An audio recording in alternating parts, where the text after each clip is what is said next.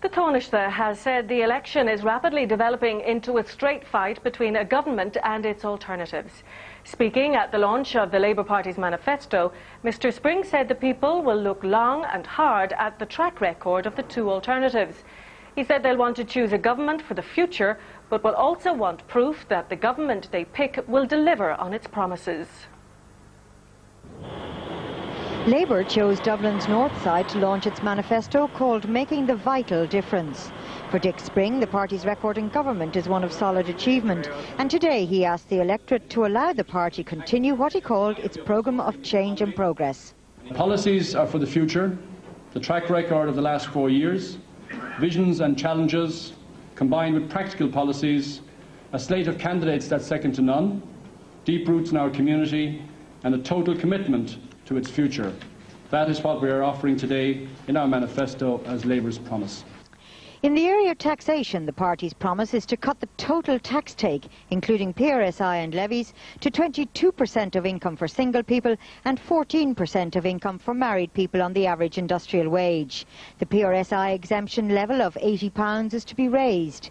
The age allowance for those over 65 will at least be doubled within the lifetime of the next government.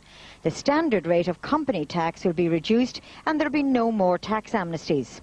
As part of their social guarantee, the party aims to ensure that 100% of young people complete second-level education. When they do, their options should include third-level, conventional paid employment, self-employment, doing combined training and work, or working for pay in the community. For the disabled, they guarantee a range of services including counselling, education and training, open or sheltered employment, residential care when needed, respite care and accessible public transport. A Minister for State for older people will be appointed. And on crime, the party proposes increased prison places and the establishment of an independent prison agency, an independent inspector of prisons, a commission on policing to help forge a modern role for the police force, and the party says it will tackle the drugs crisis through policies which will be aimed at reducing supplies and reducing demand and establishing proper treatment facilities.